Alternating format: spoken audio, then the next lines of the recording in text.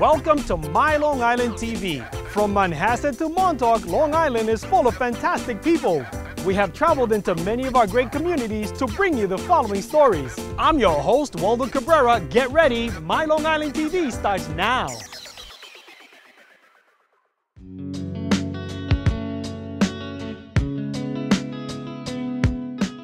Welcome to the Nassau County Museum of Art.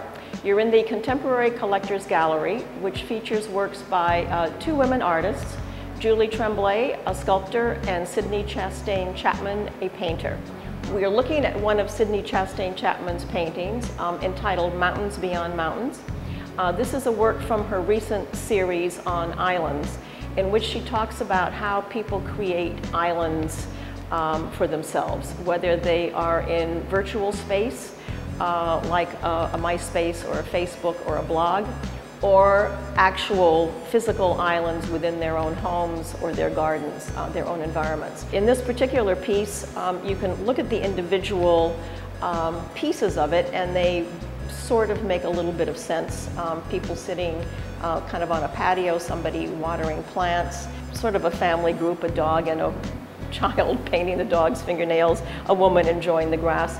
But as you begin to look at the whole image, it makes less and less sense. It becomes a little surrealistic. The elements don't quite all hang together.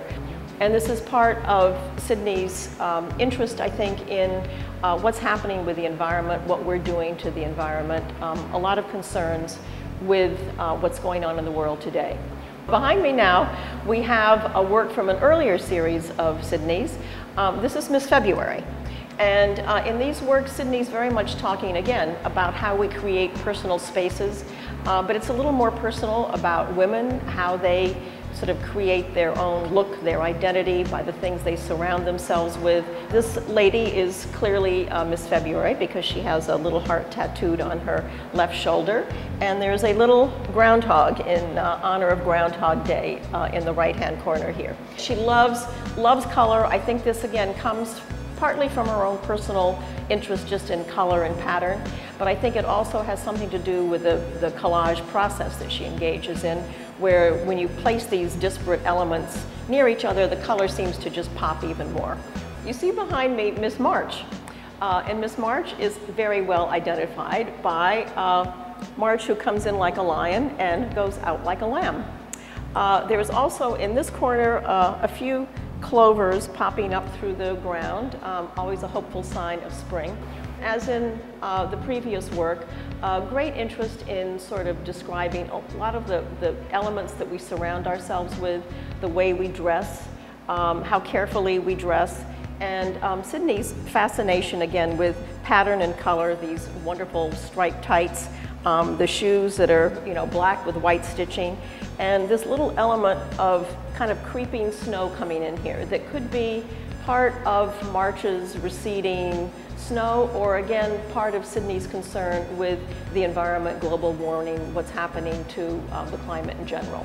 I'm standing directly under and almost inside a work by Julie Tremblay, another young woman artist whose concern really is making people aware of space. As I'm standing here, I really feel like I'm sort of enveloped in the space of this sculpture, and it's an absolutely wonderful feeling. I hadn't realized before how the space above me is being activated by the sculpture. So she makes us aware, I think, by the fact that the sculpture is three-dimensional and moves of the space above, below, and around. The material is very unusual. Julie Tremblay is working in this particular series in this room with the material that bottle caps are stamped out of, so that if you get up close, you can see the round circles, and she layers it so that as this material is layered, it makes the most wonderful patterns, diamonds, triangles, throughout the work. There is this wonderful kind of experience of almost feeling that they're made out of sort of air. I mean, they're so lightweight, they seem just so sort of almost transparent, that I think that again is a challenge of keeping them that way while making them a pretty recognizable human figure. Goodbye from the Nassau County Museum of Art. We hope you'll visit often, come back and see us again whenever you can, and enjoy all the work we have on view here.